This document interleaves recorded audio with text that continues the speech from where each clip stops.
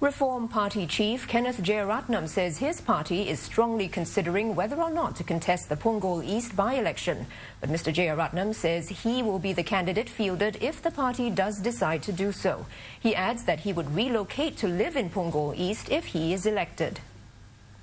Punggol East, is a quarter of the size of West Coast, and so despite the short amount of time available, we are very confident. Locally on the ground, the residents have the same issues as most constituencies.